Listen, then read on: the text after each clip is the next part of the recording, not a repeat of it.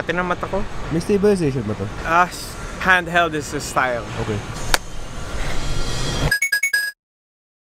What's up, Paper Cup? Ako si Nate, and here are 3 things that I think, opinion ko lang to, wait lang, saba. Don't get offended.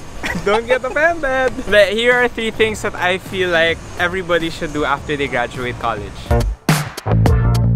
First off, congratulations sa mga graduates dyan. If you just graduated, I know a lot of people sent me tweets and photos of themselves. Congratulations. Second off, sorry, I haven't been posting much because I have 2 huge projects on the way. You guys might have heard that yesterday I hiked a mountain with Pauline and my friends. That's for a video. I was shooting a video.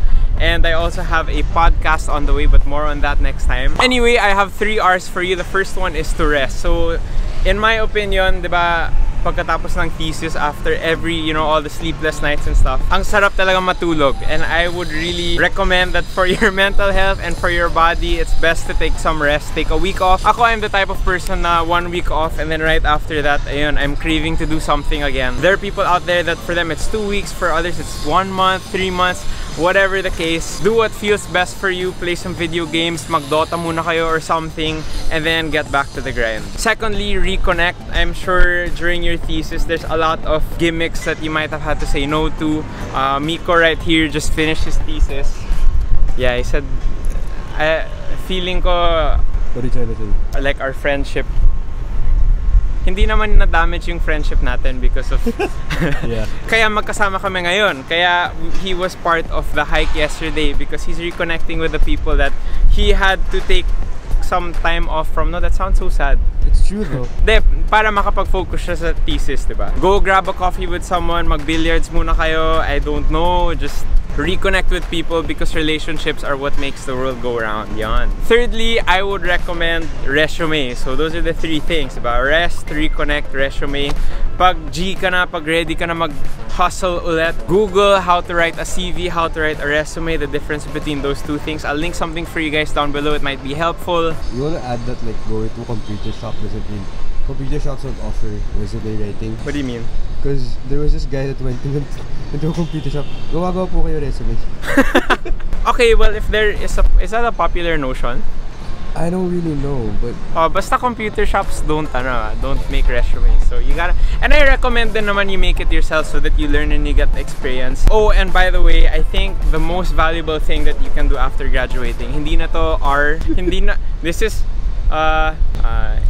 nagsisimula sa R. Gather experience or to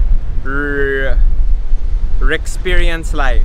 Seriously, ako after I graduated, one of the things that I made sure to do was to travel. Kasi for me, traveling gives me the most experience, the way that I can learn about life more. Kung sayo, that's going out and meeting new people. What's another way to get experience? Go to church. To intern somewhere, to do a job shadowing, whatever. Freelance. I don't know. Freelance, yeah, that's one way to start a business. Ako, when I graduated, I made sure to have a trip to Singapore, and then when my budget was running out, mas bate naman para within the Philippines. My budget was running out even more, so I took a couple bus trips also. Whatever the case, I think you're okay lang. Whatever the case, bata ka pa. Well, actually, ako rin. Bata pa tayo. And experience really is the best way to learn more about life. So don't be afraid to go out there, make a passion project, pursue that. And then if you fail forward, learn from it. Someone wise once said that in life, you either succeed or you learn. So failure is really just a chance to learn more. What's fail in Tagalog? Bagsak. Wag kayong matakot bumagsak.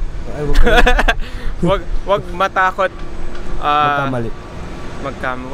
Yeah, there you go. Miko Serrano, wag matakot magkamali. 2 L's make a win. 2 L's make a W. There you go. That's it. Congratulations if you just graduated. Grab that experience, whatever's in front of you. Do not forget to seize it. And I will be releasing my new video and project and stuff soon, so just stay tuned for that. Kung di pa kayo nakasubscribe, mag-subscribe na kayo. Bye!